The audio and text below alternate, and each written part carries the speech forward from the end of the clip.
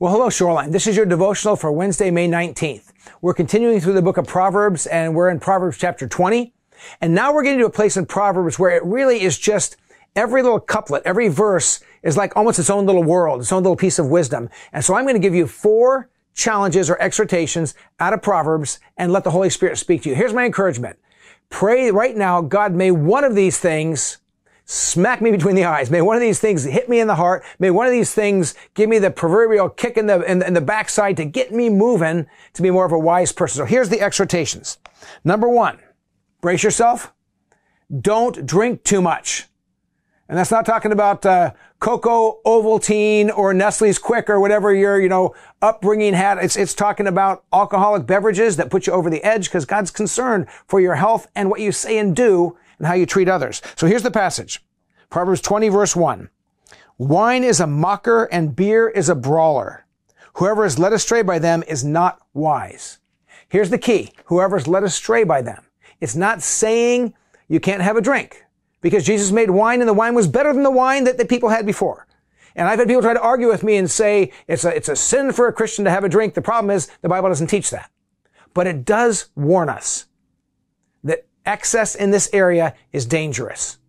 I remember sitting in jury duty where I was waiting to see if they were going to call me up to be in a case, and case after case after case after case. Guess what was a driving factor behind somebody's really poor behavior or illegal behavior or harsh behavior?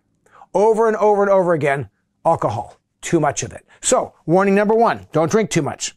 Warning number 2, draw out the quiet person.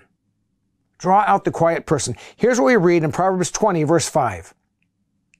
The purposes of a person's heart are deep waters, but one who has insight draws them out. What's the point? There are people you're going to meet who are quiet. They don't need to be up front. They're not just talk. But oftentimes, the old saying, still waters run deep. Some of the times the quietest people are the most interesting, the most insightful, and oftentimes have deep reflection on things of faith or things of life. Here's my encouragement from Proverbs. Those quiet people that hang back, slow down, take time, and draw them out. And you'll be amazed at what God has put inside of them. I have 3 sons. All of them have great things to offer. 2 of them offer them very quickly. One of them, you have to draw it out. But when you do, there's great stuff there. Draw out the quiet person in your life. If you're the quiet person, let other people draw you out. Challenge number 3. Be that person. Be that person. Well, you say, what person? Well, listen to God's word from Proverbs 20, verse 6.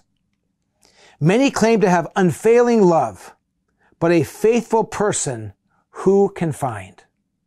A faithful person. It's hard to find faithful people today. Faithful friends, faithful spouses, faithful employees. Here's the encouragement of Proverbs. Be that person. Be that faithful person. People will seek you out. People will want to be around you. People will respect you if you're truly faithful and follow through. Exhortation number 4. Beware of dishonest gain.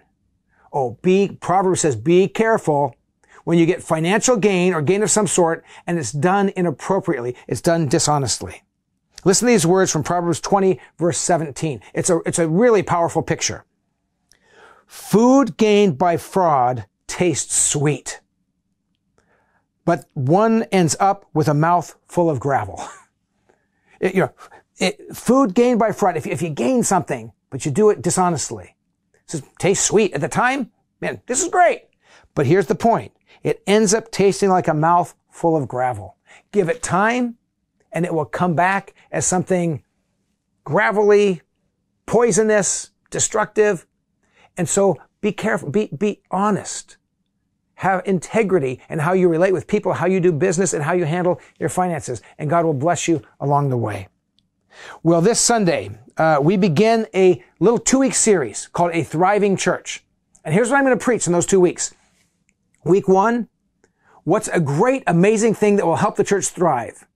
Week 2, what's one of the worst, most poisonous things that destroys a church and keeps it from thriving? This week is week 1. Be sure you register for 8:30, 10, or 11:30 worship. Let me pray for you, and I'll send you off with a blessing. Lord Jesus, thank you for your word that is powerful. These 4 little truths I pray one of them will touch each of our hearts. We'll live it out. It will change us for your glory, we pray.